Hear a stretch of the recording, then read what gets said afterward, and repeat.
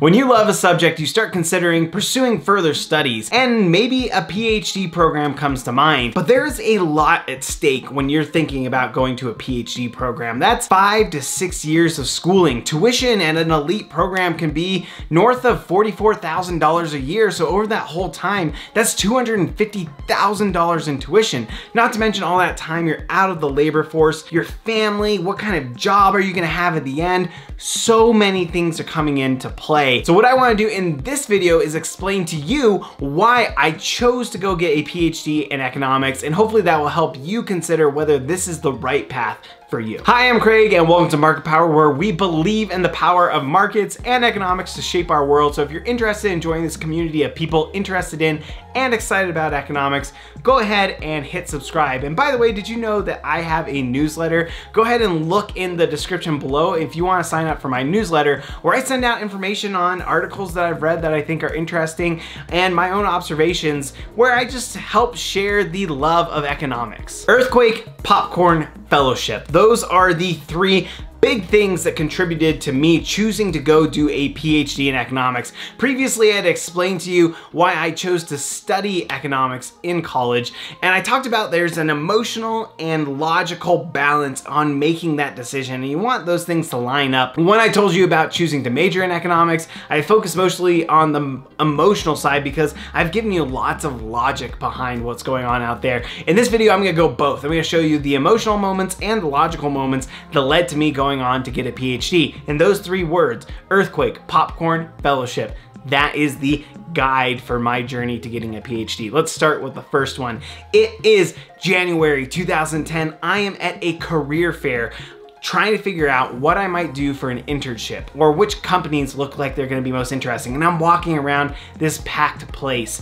I have in my eye on going to do a consulting job. I want to do management consulting. Remember in my video about why I majored in economics, one of the things that I was interested in was a job where I'd be able to interact with people, maybe do some sort of teaching. And I thought management consulting was a good combination of the two. I'd have enough variety, I would get to see people, and I start going around looking for those booths with management consulting. But as I'm walking around, I don't feel like this is going to lead to a very fulfilling career path, especially because what's weighing heavily on my mind is what's happened just 2 weeks prior when the earthquake in Haiti hit. Like I said in that previous video, when I watched Wall-E, I was living in Florida working with my church. I don't think I mentioned though that I was working with Haitian immigrants. And so I'm in 2010, I have a deep connection with Haiti today, I still do.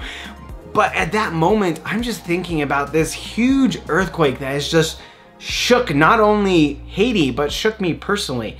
And a management consulting career just doesn't seem that fulfilling when I'm thinking about what's happened in Haiti. And I start thinking, is there a way that I could do something for Haiti, where I could do something that might improve Haiti or try to understand Haiti more? And I think while I'm studying economics, this is the poorest country in the Western Hemisphere, what could I do with economics that would help Haiti? And that begins to be the seed of my journey to getting a PhD, was that thought of, could I do something with economics that might help us understand Haiti better? Popcorn, let's get into that word. It comes just a few weeks after this career fair because I'm sitting in an intermediate microeconomics class and I am loving it. One of the assignments that we had received was to write up an economics idea, like some way of explaining economics in the world, or maybe even a research question that we might investigate. This is my second semester in my economics major. I'm having fun and I'm just decided to get really into this paper. And it's not even like a full paper. It was supposed to be just a one-pager. And the question on my mind is, why does popcorn cost so much at the movie theater? If you've read The Armchair Economist, you might be familiar with this question. He explores that question in his book. And it was one that resonated with me because I had worked at a movie theater in high school. And I just felt like this guy had the answer wrong. He had this whole Coasian argument that he's really diving into, and he really was missing the industrial organization of movie theaters. Now, I knew that box office revenues had a certain structure about them, that the movie theater only gets a little bit of box office revenues, and so they have to get more from their concessions revenues. And I just loved thinking through this and dissecting it and trying to figure out an experiment that I could run to tease out the mechanisms at play. And it's as I'm writing this paper that I find that I really enjoy thinking about research and trying to think about causal mechanisms, what the economics of these things really are, what's going on behind the scenes. And because I love that so much, that's when I realize I want to go on and do a PhD. Now this is really important because it's a research question that leads me to go on and do a PhD. Now this research question itself ends up not being that helpful because that's not what I pursue while I'm doing research. But what you need to realize is if you do a PhD, the goal of that PhD is for you to be a research faculty. Now, not everyone who goes and does a PhD ends up becoming a research faculty, but PhD programs are designed to have people who are advancing research, who are doing cutting edge stuff, helping us understand what's going on in economics, and training you to be in a faculty position where you will be in a college and you'll be teaching. If that is your goal, then maybe a PhD program is the right track for you. If you're just thinking, I want to pursue this more, PhD programs aren't really designed for that. There are other ways for you to go and explore a topic than just committing yourself to 5 to 6 years of graduate school. And that is, I really hope to emphasize this because I get a lot of people saying, hey, I'm interested in this topic, should I go on and get a PhD? Only if you want to become a professor. That is the goal. Yes, there are other careers. That's fine, but usually those careers are for people who realize during their graduate school years that they don't want to go on the faculty path and they're just grateful that there are other paths for them to go. But if you know from the onset that you don't want to become a research faculty, you should already be hesitant about applying to PhD programs. Fellowship, third word, let's get where this is going, and this is going to answer a lot of those high stakes questions I mentioned at the beginning. A few weeks after this is all happening within one semester, a few weeks after that assignment, I start investigating PhD programs. I start seeing, is this something that I want to pursue? And my two biggest questions are, how am I going to afford graduate school?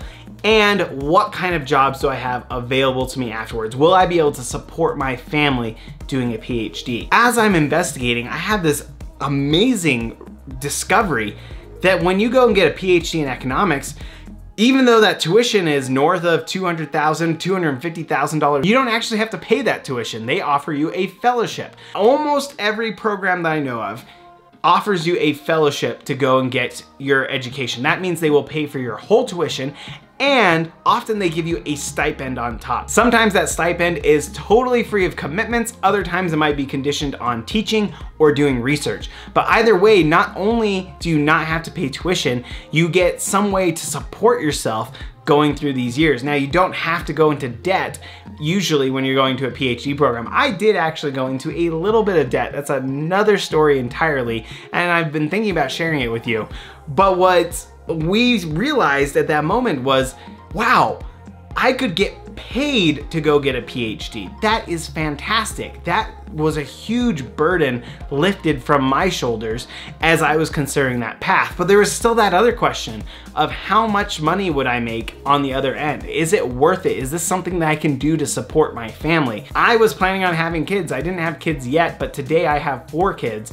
So knowing that I was planning on having a family, this was a really important question to me. Well, fortunately, as I was going through and looking up what were salaries for PhD economists, they are pretty good. The average salary at the time that I was looking was $100,000 or more when you graduate. I've actually done a whole video on professor salaries, which I will link up here, and those professor salaries in economics are all really good. You can be very well supported doing a PhD in economics and getting a faculty job. It's not like a lot of these PhD programs where you graduate and then you just don't have any job opportunities, or sometimes they make you less employable because people aren't willing to pay for a PhD to be in this position. Economics is not like that. There are so many positions available. Colleges pay really well for PhD economists, and if you decide you don't want to do that, or if you end up not getting a job in academia, there are so many jobs available to you outside of academia. Now, I really wanted to be a professor, and I might do a video on why I chose to become a professor. If that's something interesting to you, please let me know in the comments below. But this answered my question. I now had a way to pay for graduate school, and that was the school was going to pay for me. And I knew that I could support my family on the salary that a PhD economist makes. And that really pushed my decision when I said, yeah, I can do this. I can have a life going forward on this path. That's when I really took it seriously and I started taking the steps to go and get a PhD. Now I explained what those steps were in this video about how I got accepted into Yale. And so I recommend checking out that, or you can check out some of these other videos where I talk about this path of studying economics. But that is my story on how I chose to get a PhD in economics. Let me know if you have any questions in the comments below. We'll see ya.